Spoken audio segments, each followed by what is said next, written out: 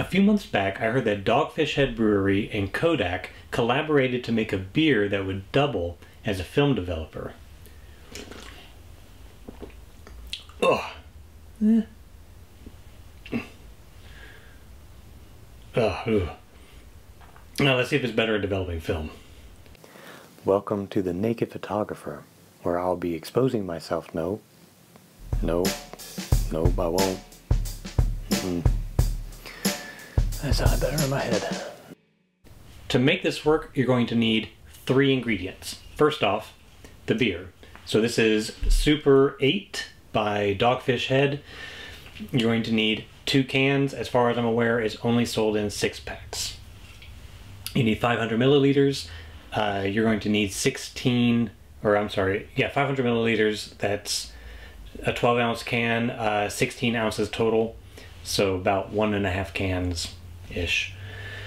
Then you're going to need vitamin C. You want the powder. You do not want tablets. This is regular grocery store in the vitamins and pharmacy section. So this particular container is from Whole Foods because my local Walmart doesn't sell any.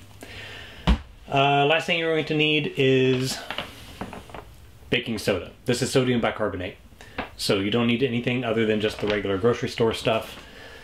100% sodium bicarbonate, and that'll work.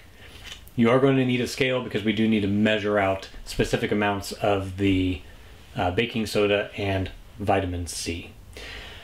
Okay, then of course your usual stop bath fixer, photo flow, that sort of thing. So to mix this up, to get the powdered ingredients to dissolve, we're going to need to heat the beer up to 90 degrees Fahrenheit. That is, because I don't know the conversion off the top of my head, 90, we're looking at about 33 degrees Celsius. You'll need to maintain it at that temperature. Now the original Kodak instructions had heating in a pot over a stove. No reason to do that if you have a dark room. We're just going to use a hot water bath. So I'm just going to use hot tap water and submerge my measuring container into that. So it'll take a little bit of time, but should not be difficult. Before I get involved with that, however, I'm going to go ahead and measure out my 2 dry ingredients. So I need 12 grams of vitamin C and 50 grams of sodium bicarbonate. So let's start with that.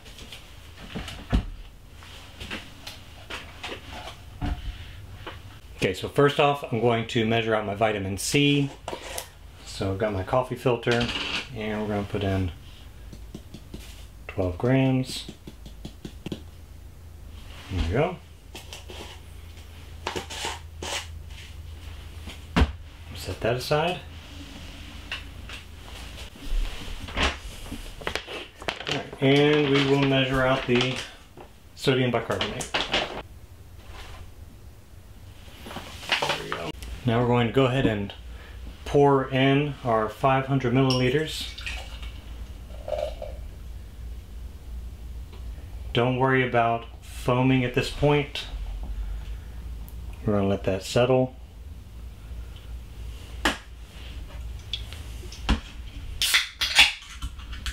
Another one in there.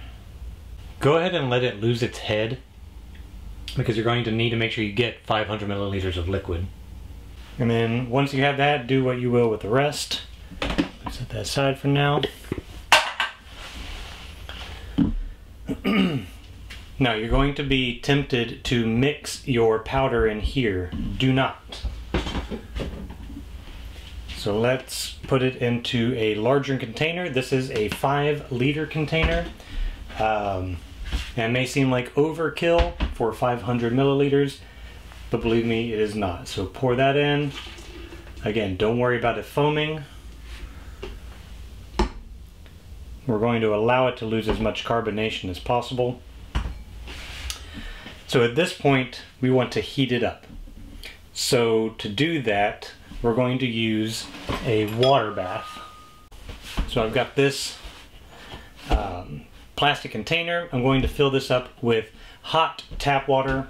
we're going to put this in here and just circulate that to allow the liquid to get up to and maintain its temperature. So let me fill this up. Take your large container of beer, put it in there, and bring it up at least to 90 degrees Fahrenheit. Might take a few minutes. Alright, so I'm up to about 92. So now at this point, get a stir paddle, and you're going to need to do this fairly quickly. I'm going to leave it in the hot water. Take your vitamin C, pour it in, and stir vigorously. It may foam up. That is okay. Get the vitamin C completely dissolved. Next, take your baking soda and you're going to put that in and stir vigorously. This is going to foam up a lot. Like a volcano. It's going to be probably completely foam at this point. That's okay, just stir vigorously, it will blend. Now, the first time I did this did not work because I saw it foam up, and so I tried to do it in small batches.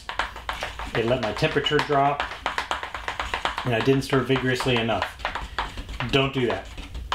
I had much better success just dumping it in, allowing it to foam, and just mix, mix, mix. It will go back into solution. Give it a few minutes. Okay, so I thoroughly mixed it. You do not need to change it back to a smaller container. I did that simply to make it a little easier to see what we're doing here on camera. The head is almost completely gone. Stirring vigorously, even now, just to make sure that we're losing as much carbonation as possible. It's not a bad idea. We don't want this to fizz up while we're agitating the film. So I'm just going to kind of keep it stirring a little bit just to make sure I lose all the rest of my carbonation.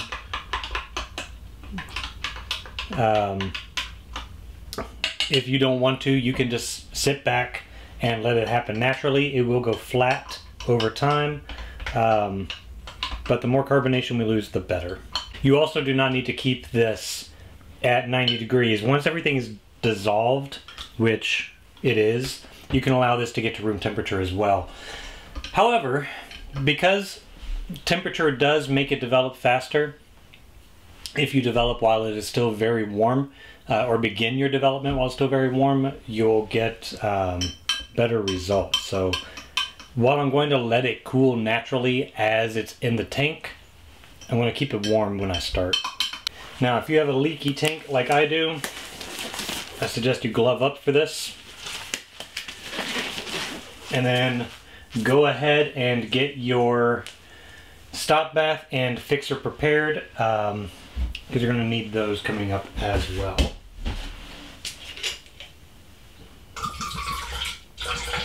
Alright, at this point, we are ready to develop. So I'm going to be using just a standard 2-reel tank. I've got Tri-X in here.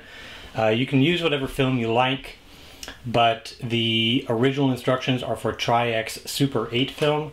I'm just using regular 35mm. And let's get this started. Unlike regular film where we have intermittent agitation, this is very low activity. We're going to have to agitate non-stop for 15 to 20 minutes. I'm going to do 20 minutes. So let's pour this in.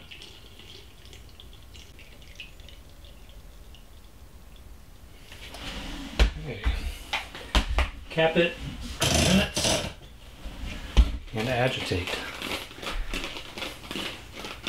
Now, as we agitate, let's go a little bit over why does this work? And to stop from making a big mess, I'm going to do this over the water. Well, the beer itself is a high fruit juice beer. It uses a lot of fruit tannins, and those tannins, much like pyrogalol, act as a developing agent. They will reduce the silver salt to silver metal, but they're very, very weak. The vitamin C is ascorbic acid. Now, if you've ever used Kodak Xtol, then you have used an ascorbic acid developer. But ascorbic acid on its own is also relatively weak. So together, what they do is something called super additivity. They work off of each other to make a much more active developing agent than either one on their own. The sodium bisulfite acts as an accelerator. So it makes both of them more active by putting them into a high alkaline environment. Now the foaming that we got is basically your school science fair volcano, because we put a bunch of alkaline into an acidic environment, and so it foamed up as they neutralized. But once we let the dust settle, or the foam in this case, we were left with an alkaline developer with two active ingredients, being fruit tannins and ascorbic acid. All right, we have just about reached the end of my time. So let's dump that.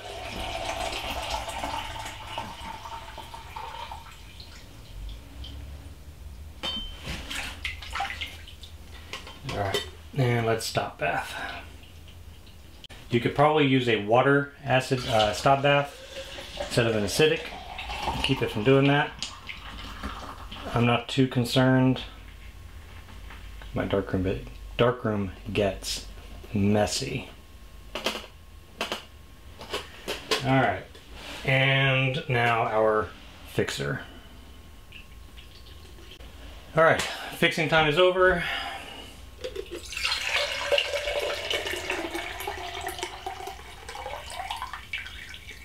Now if you want to do a fixer remover, go right ahead. At this point, I'm using a non-hardening fixer, so I'm just going to wash. So we can do a running water wash.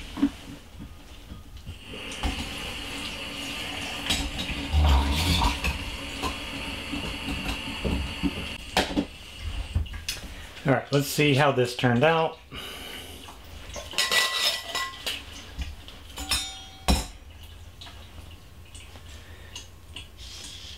All right, we actually have images.